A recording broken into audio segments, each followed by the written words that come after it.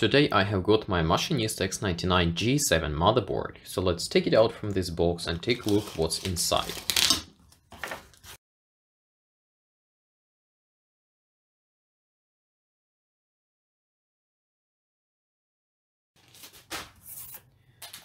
So, just like this box lies in a plastic bag with no bubble wrap, nothing. The cardboard is pretty thick, so it shall be safe enough, but I would still prefer to have some bubble wrap.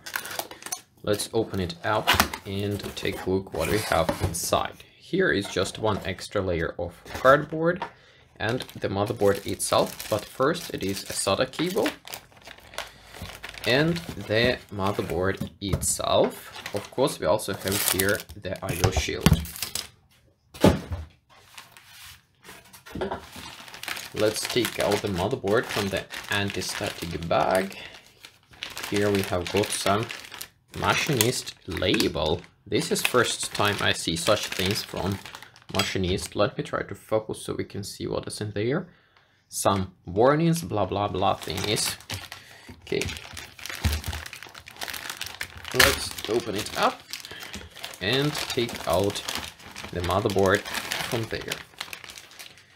Okay, so here is the motherboard and I see that there is a screw flying around.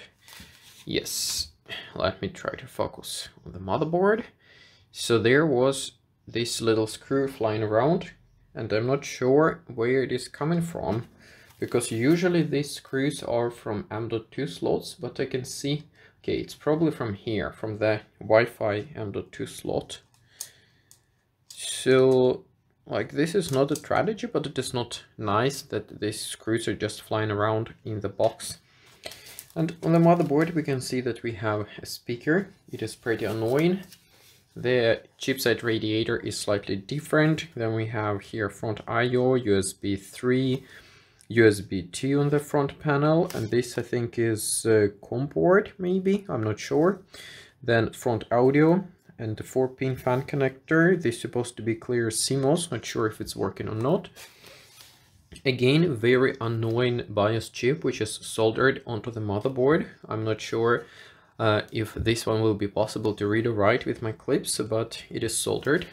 4 SATA ports, 4 memory slots, and as far as I know these are quad memory channel, but what's interesting is that these are DDR3.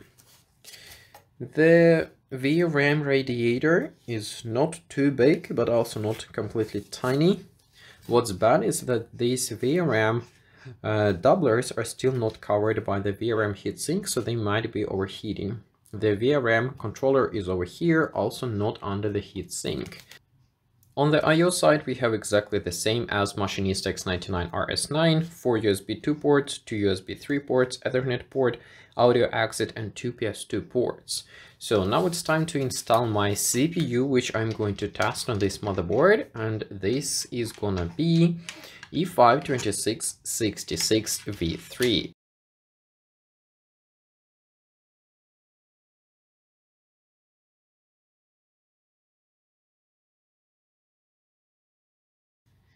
As usual, it is important to take a look at your socket pins, because if there are some damages, you need to claim to AliExpress and open a dispute straight away.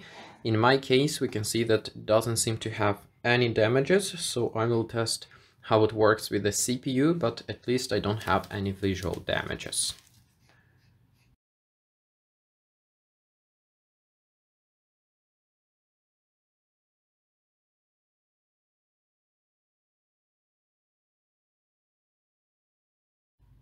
So the CPU is installed and the motherboard is ready to be tested. Thanks for watching, bye bye.